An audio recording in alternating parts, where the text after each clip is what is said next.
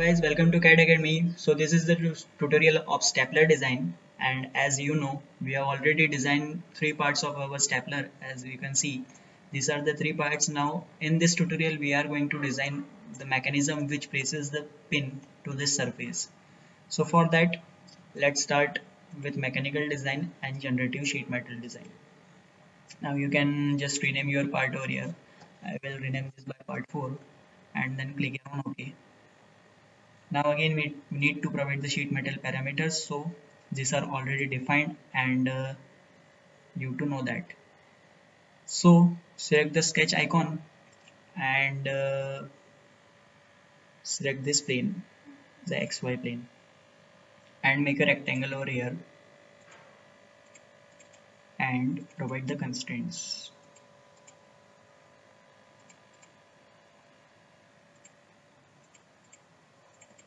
So this is basically 4.5.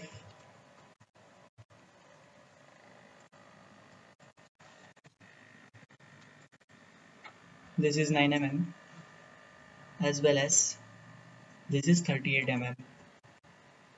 So you can click here on exit and click here on wall command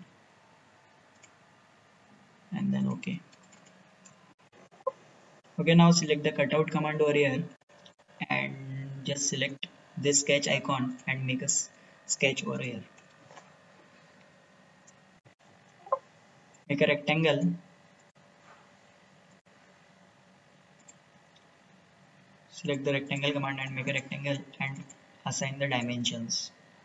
So this will be 28 mm. Okay, as well as this will coincide with this. Also, the distance from here to here is 0.5 mm.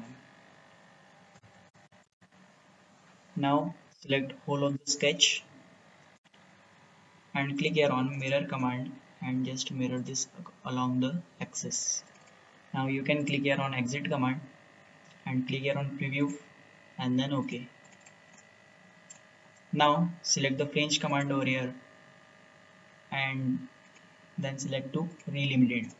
Now we need to make a sketch over here, so for that select the create plane command and make the sketch at 2 mm apart. Click here on preview, click here on OK and again create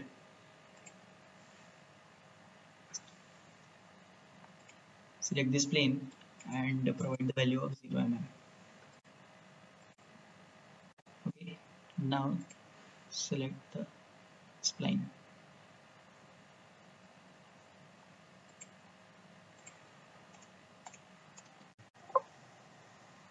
Now select this option from the base and assign the value of 4 mm and click here on enter. As you can see, this has been made. Again we need to provide the flange at rather end. So again select this end and again create a plane over here, and for that again select this plane and make a offset of 2 mm and then click here on OK. Again select this limit to plane and create the plane. Select this and provide the offset of 0 mm and click here on OK. Okay, so click here on OK and you can see this has been made. Okay, now select the extrusion command over here and for that select this sketch icon and select this plane. Now we need to make an extrusion over here, so for that make a line of 1 mm from this edge.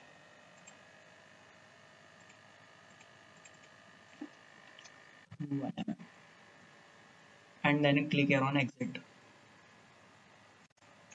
Okay, now reduce the value.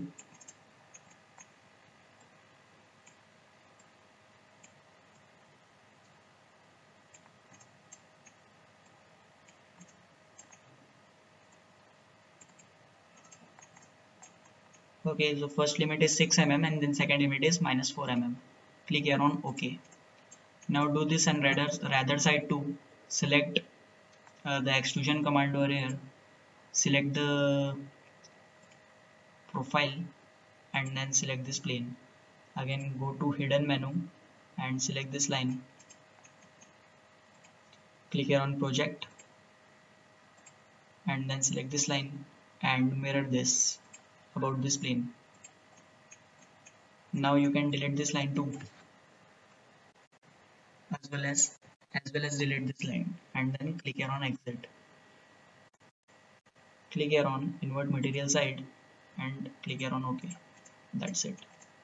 Now we need to make a cutout over here. So for that, again select this cutout command and select the sketch icon and select this surface. Now make a rectangle here of 4 by 5 mm. Select the constraint icon, provide the dimension to each edge.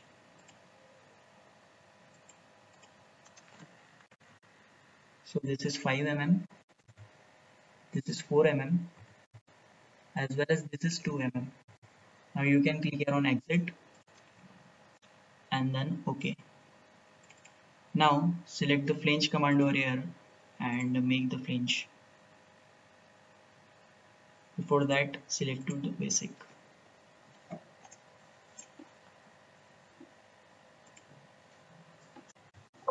The flange of 4 mm and click here on OK. Now again select this edge and make the flange in reverse direction of 4 mm. That's it. Again select the extrusion command over here and again select this profile. Click here on normal view and select the line command over here.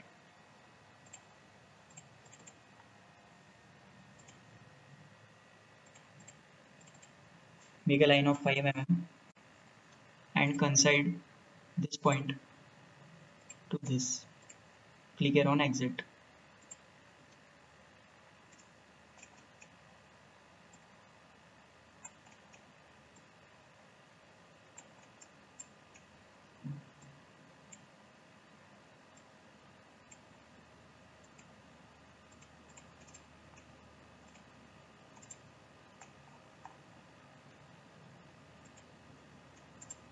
That's it.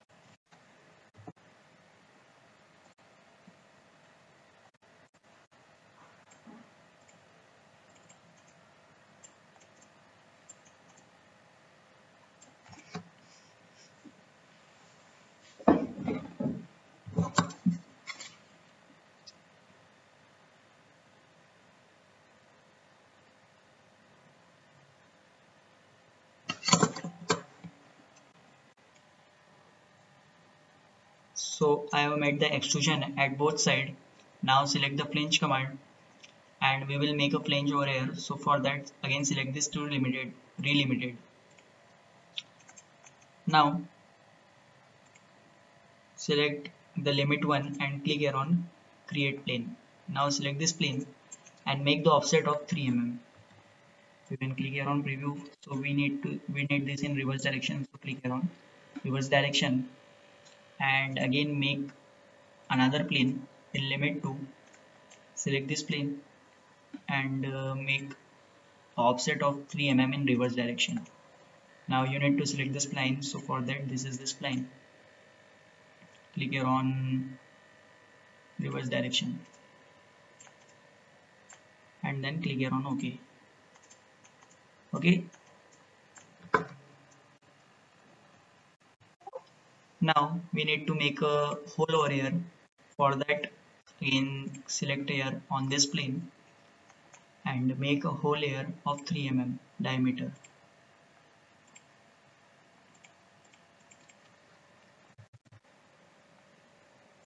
Make this as 5 mm, sorry for that, and provide the constraint here.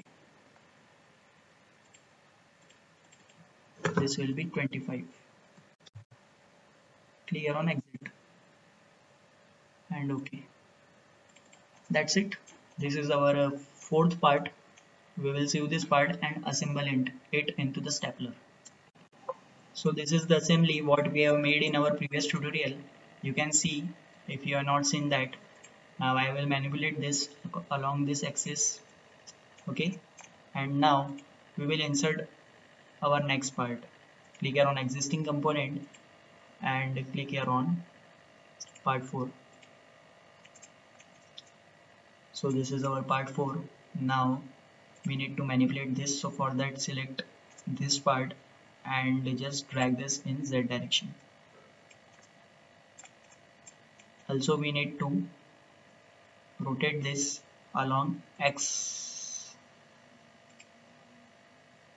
axis.